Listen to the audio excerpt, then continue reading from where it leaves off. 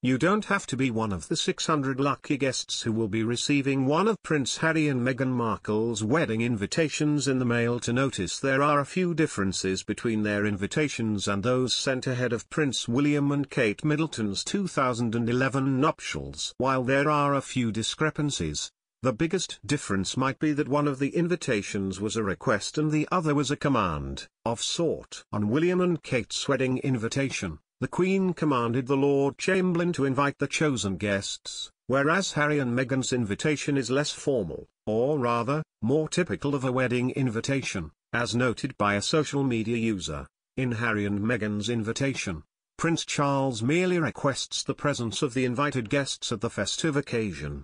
As the Twitter user pointed out, this difference might have something to do with the fact that William is significantly higher in the line of succession than his younger brother. While William is third in line behind his father, Harry is soon to be sixth in line, after the birth of William and Kate's third child. Despite the formal invitation, William and Kate's wedding was not technically considered a state function.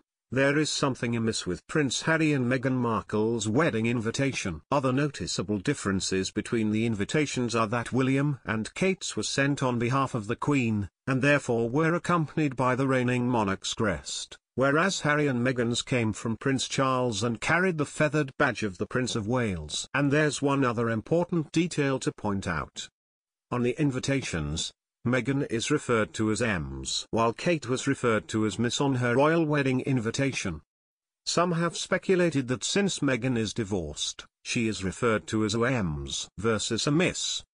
However, there is no actual etiquette that requires divorced women to be referred to as Ms. In fact, they are usually referred to by their former married name in formal etiquette, but many professional adult women prefer to go by their more neutral Ms. So, the Ms may simply be Markle's personal preference. Around 600 people have been invited to the service and the luncheon, which will be hosted by the Queen at St. George's Hall at Windsor Castle. Following the ceremony, around 200 guests will attend a private reception later that evening given by Prince Charles at Frogmore House on the castle grounds, which is the same location where the couple took their stunning engagement photos. Harry, 33, and Meghan, 36. Announced their engagement in November.